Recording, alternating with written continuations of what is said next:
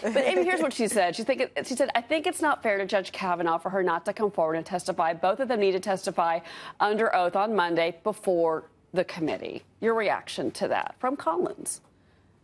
I agree. I mean, I think that they both do need to testify. She has made an accusation against him for something that's a crime.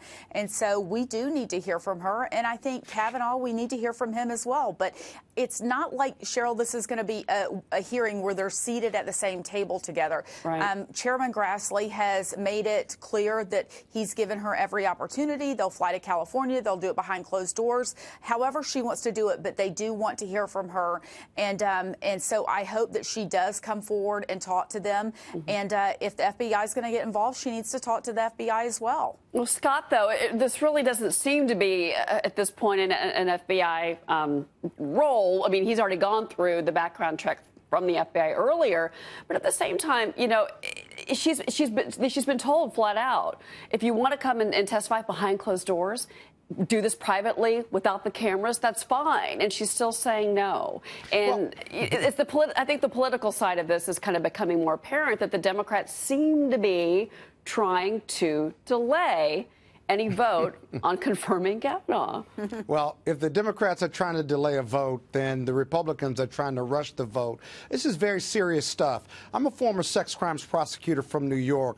The experts in these types of investigations are really, really important. You know, the politics of the House and the Senate and the GOP and the Dems have kind of gotten in the way of this. I will agree with you all on that. But I do think that the politics, despite the politics, that the FBI investigates a lot of stuff, and that the House GOP, or rather the Senate GOP, can certainly delegate it to them. I mean, the FBI does the background check on Kavanaugh already. I understand this didn't come up, but we've got to take it seriously. I think the GOP does, but I also think you can't rush it either. And no matter what happens in the midterms. No, I think both sides, it's been made very clear, both sides take this these are serious allegations. No one is going to ignore a woman who says that she was assaulted. Obviously, I think it's the way, Amy, that it's being handled. And look, her attorney, to his point, actually, her attorney said the rush to a hearing is unnecessary and contrary to the committee discovering the truth. But Feinstein had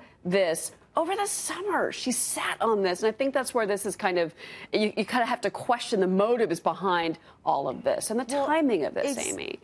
Exactly, Cheryl. I mean, and the problem is they keep moving the goalposts. That's one of the biggest issues. And as of last night, and I don't know as far as today has gone, but as of last night, Chairman Grassley was saying they couldn't even get a response from her attorney, but the attorney was issuing statements to the media. So right there is a problem, and the Democrats are refusing to get on these conference calls and refusing to partake in the investigative part of it. So, you know, it is a big problem because it does appear that this is a delay tactic for political reasons, and the American people are tired of these games from both sides. So let's hear from her, let's hear from Kavanaugh, and then hold a vote on it. Scott, real quick, I'm out of time, but I do want to give you the last word. Yeah, Scott, the GOP drives this narrative. The criticism of the Senate process isn't so much the Democrats trying to delay, it's that the Republicans are trying to rush. You know, no matter what happens in the midterms, the Republicans are going to be in control at least into the first part of January.